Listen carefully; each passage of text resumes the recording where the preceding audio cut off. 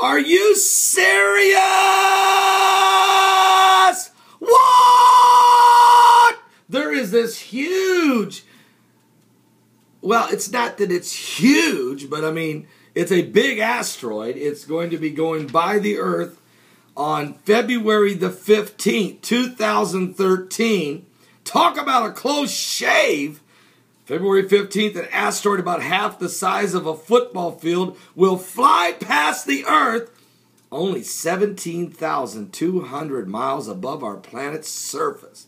There's no danger of a collision, but the space rock called 2012 DA14 has NASA's attention. Get a cup of coffee. Matter of fact, I got the new blue cups. Are you serious? Jesus saves. Yes, we're bringing the blue cup back. Just came in. They're available. And matter of fact, I don't even have a picture of it up at my website. It still has the red picture, okay, the red cup. But if there is no, look, you'll get a blue cup. All right, all right. We'll change the picture tonight. But if you inquire about the red cup and you want the red cup, you'll get the blue cup. Does that make sense? Well, neither does these space rocks flying by Earth and NASA never telling us anything until it's almost too late. Get a cup of coffee. That's fresh coffee.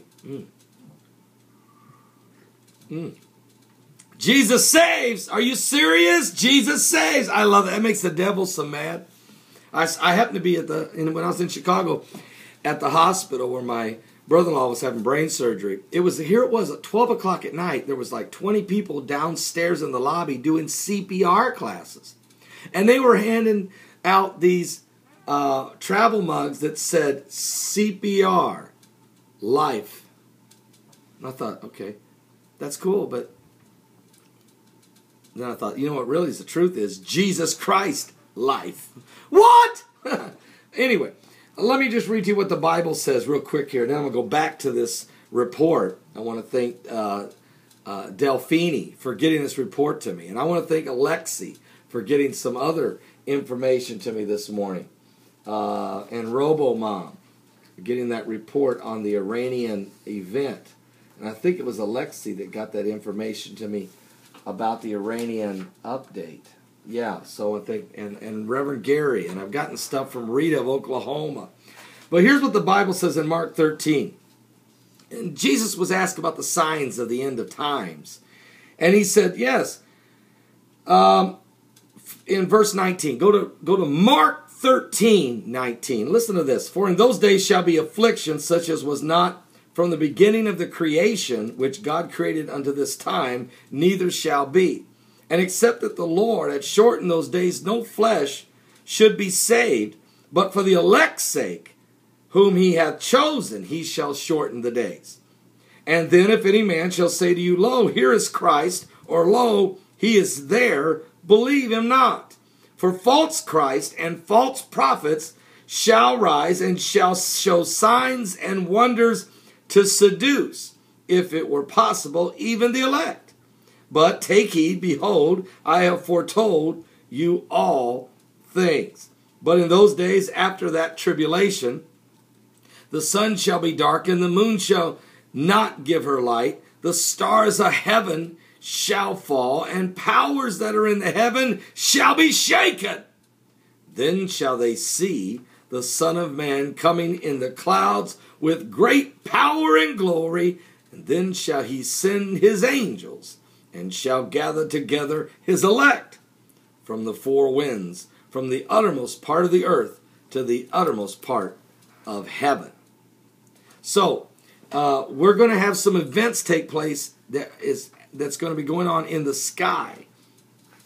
And so here you are, you have this you have this huge asteroid. It's going to be whizzing by the earth. Listen to this. So you talk about a close shave. February 15th, that's when this asteroid about half the size of a football field, will fly past the Earth, 17,200 miles above our planet's surface. The moon is 245,000 miles. This is only going to be 17,000 miles. So put that in perspective, how close this rock is going to go whizzing by the Earth. Well, this has got NASA's attention. It's called the 2012 DA14. This is a record-setting close approach, according to Don Yeomans of NASA, Near-Earth Object Program. Since regular sky surveys began in the 1990s, we've never seen an object this big get this close to the Earth.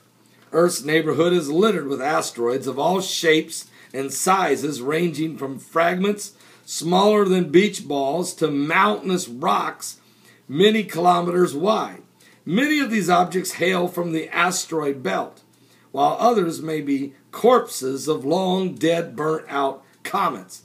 Now, NASA's Near-Earth Object Program helps find and keep track of them, especially the ones that come close to our planet. The 2012 DA14 is fairly typical near-Earth asteroid. It measures about 50 meters wide, neither very large nor very small. It is probably made of stone, as opposed to metal or ice. Yeomans estimates that this asteroid, 2012 DA14, flies past the Earth on average about every 40 years, yet actually strikes our planet maybe once in every 1,200 years or so. The impact of a 50-meter asteroid is not cataclysmic, not apocalyptic, unless you happen to be underneath it. What? Oh, Lord. But Yeomans points out that a similar-sized object formed the mile-wide meteor crater in Arizona that struck many, many, many years ago. Okay? Now, in 1908, there was something about the size of the 2012 DA14 exploding in the atmosphere above Siberia, leveling hundreds of square miles of forest.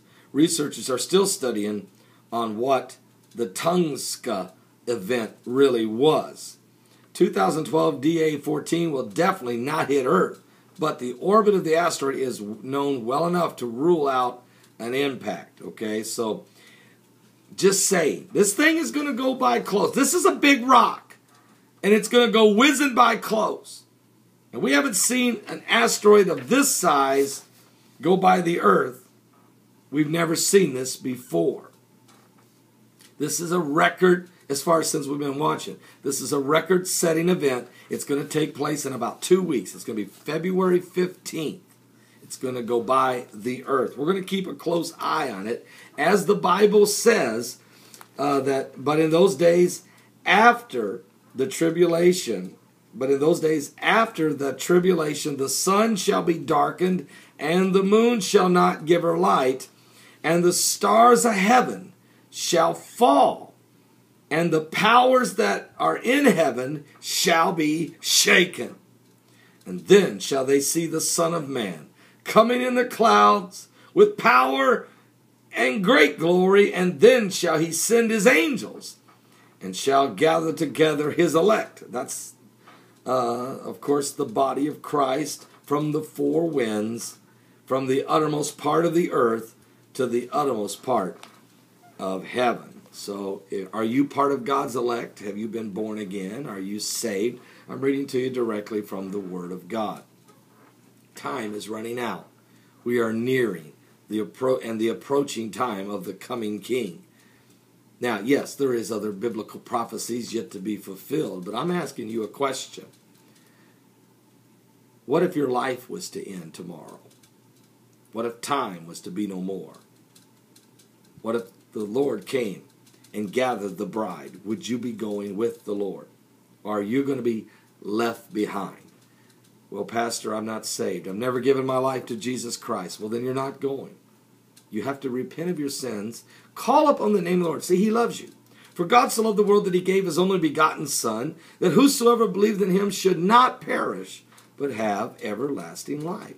So if you would repent of your sins and call upon the Lord, you'll be ready when he comes to get the bride. You'll be ready when he comes at that midnight hour. He's coming for those that are looking for him. Lift up your head. Look up, for your redemption is drawing nigh. Give your life to Jesus Christ.